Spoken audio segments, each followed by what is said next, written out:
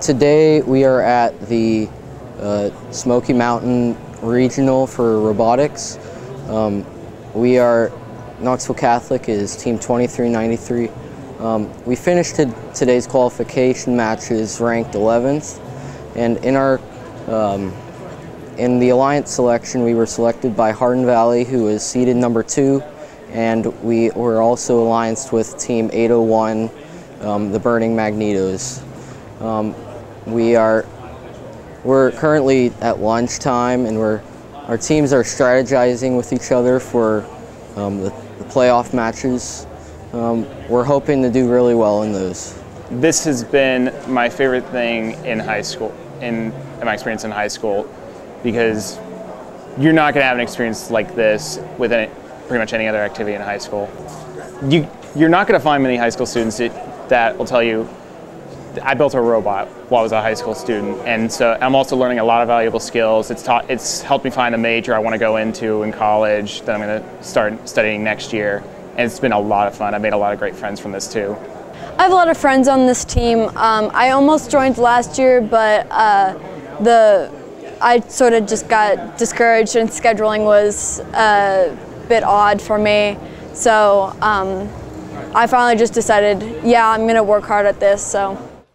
We had about 6 weeks to build the robot, and we have to shoot into a goal about the height of a basketball hoop and get gears onto a peg to deliver them to the airship and make rotors start turning. It's been fun. It was pretty stressful on Thursday, just putting all the new changes on. Friday was a really good day. It started a little rocky, but it was awesome after that. Today's been really good. We have a really good alliance going into elimination, so I'm really looking forward to seeing how this is going to turn out. So I want to go on to study mechanical engineering, so I'm going to take a lot of fundamentals from this, just like design aspects, working with tools, working around people, because stuff like that, you do group stuff on that, you don't work alone. And so a lot of stuff I learned from this, that's going to go on to next year.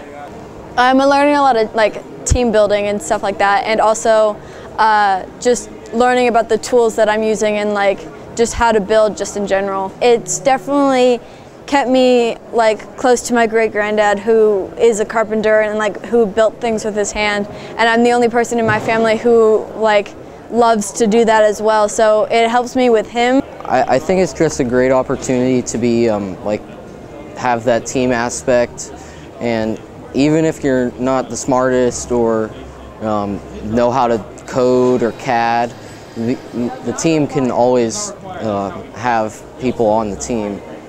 Just you can always find your place on the team.